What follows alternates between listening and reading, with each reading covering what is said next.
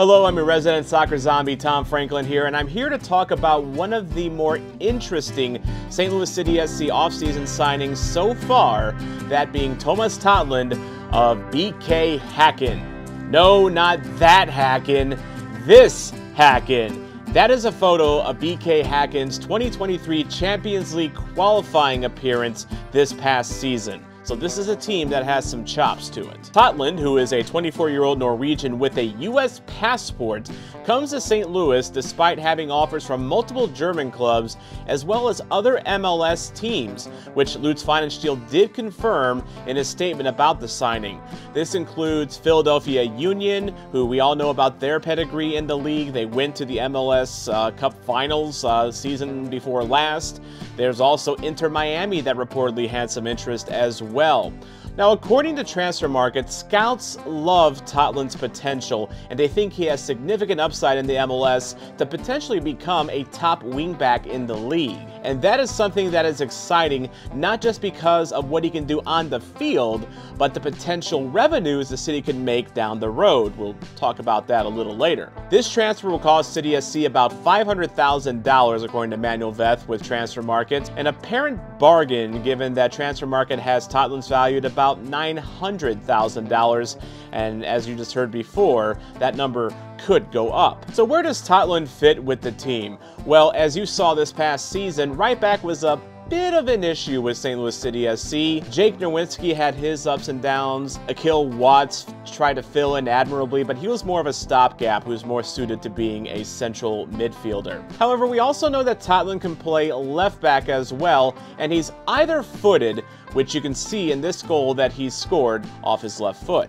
These types of two-footed left backs are very important in today's game. The ability for Totland to perhaps slide in over to the left if the starting left back gets injured, and then having Nowinski play on the right, that is immensely valuable, especially as St. Louis City SC plays more games this year because of the CONCACAF Champions Cup. Oh, and one name that I did not mention, City SC's project right back, Owen O'Malley, who left the club this offseason after not one but two reported suspensions this season over what were reportedly some conduct and maybe some maturity issues.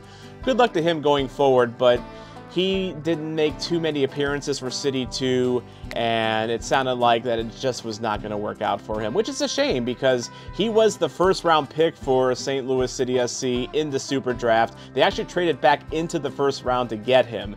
So, yeah, very disappointing. But enough about that. Let's get back to Totland. One of the best scouting services available in the world right now is Football Manager. Yes, that Football Manager, the one that you can play on your PC right now. According to FM24, he's a pretty darn good player for this MLS level. Now, his overall ability is 109 out of 200, which sounds average, but again, for this level, it's pretty good. His potential ability is 123 out of 200. Some notable pros that Football Manager pointed out is that he likes big matches, he's consistent. These are some of the more hidden attributes that Football Manager has that identifies this. And also, they note that Totland is very technical for his level. And you can kind of see that in the technical column, how his numbers are, he's got a lot of 11s and 12s in his number, which again, sounds average, but is actually pretty good, especially for a right back, to have both good passing and good marking ability. Now, relative to the rest of the St. Louis City roster, he's pretty good. As you can see on the right-hand column, he becomes arguably the best fullback on the team. So all in all, this sounds like a very good signing for St. Louis City SC. He fills a big need on the roster, and he sounds like a player with upside that could potentially reap some rewards for St. Louis City SC down the road. Not just in monetary value, but also in reputation.